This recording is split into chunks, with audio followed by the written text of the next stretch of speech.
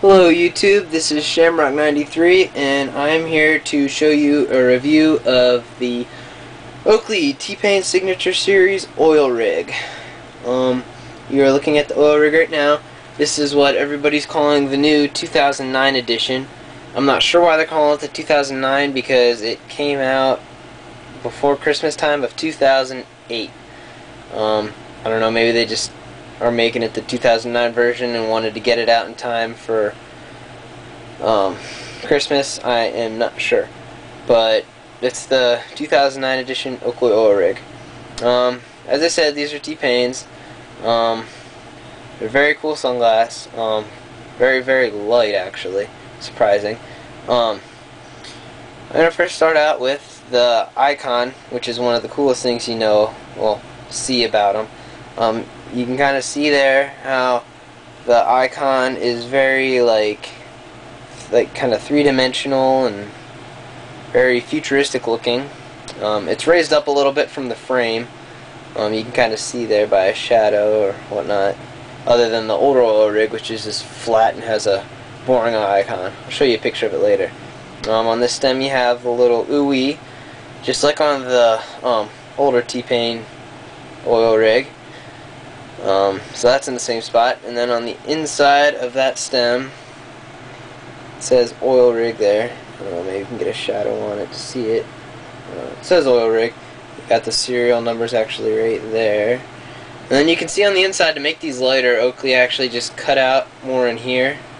You can see, and it made the frame a lot lighter. And from the older oil rig, my cousin has a pair, and he has the older one, not T-Pain's, but they're just the older oil rig, and it has a much thicker O-matter frame, so it's a little bit heavier.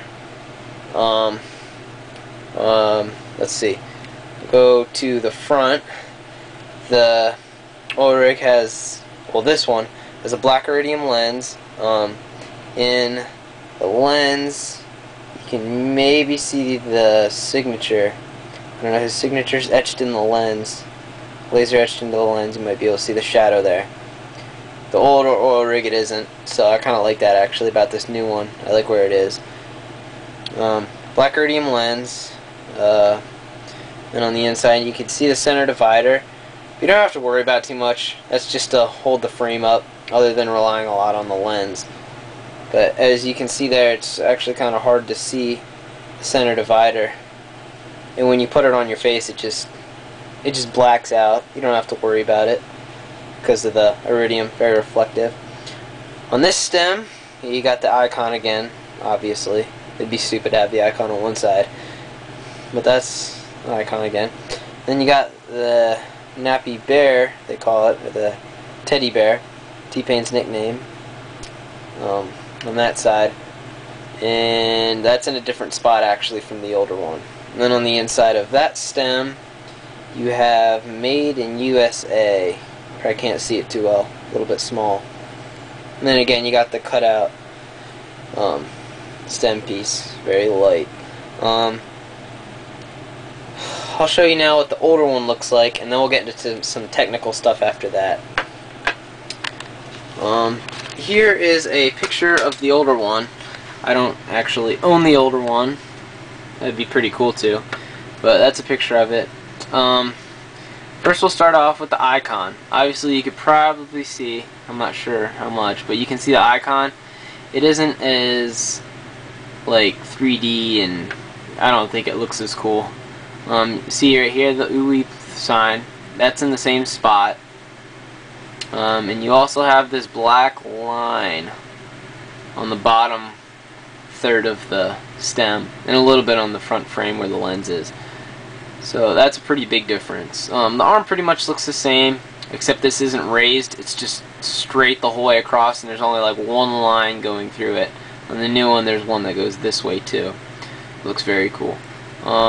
You can see on the other stem then that this is just all normal O-matter molded in. I mean, there's nothing cut out, so it makes it a little bit heavier. Not too much, but it is heavier, and you can feel it on your face when you wear them. You got the teddy actually on the inside here. See, that's different. On the newer one, it's on the outside right around here. And then if you look at the lens, it's the same lens, black iridium, very good protection. There is no etching here. The etching is actually where this teddy bear is on this stem. So that's pretty much the main difference of that one. It'd be pretty cool to own. Like I said, they're a little bit heavier. Still have all the same benefits of the newer one. Just I don't think they look as cool. So we'll go back to the newer one now. We'll do some technical stuff. I'm sure you'll probably all be bored like at this, but if you were like me when I was thinking about first getting them, well, actually I didn't even think about it. I saw T-Pain wearing them, and he's like my favorite artist. So I decided I really wanted to get them. Once I discovered they were Oakleys, I was like, crap, they're going to be expensive. And turns out they were $135. So pretty expensive sunglasses, but they're really, really, really worth it. I'm here to tell you right now. Some of the technical stuff, we'll start out with the lens. That's what everybody needs for the sunglass. The lens is black iridium. It has a light index of 3, which to Oakley, the heat index of that would be, it's for strong sun brightness. So if you're like 3 is actually the highest light index that Oakley makes. So this is one of the best lenses without going to like, it has actually 10% of light transmission too. Polarized, or like the best polarized is 9, but this is the second best lens pretty much. So that's pretty much it with the lens. I mean, it's a very good lens, very dark.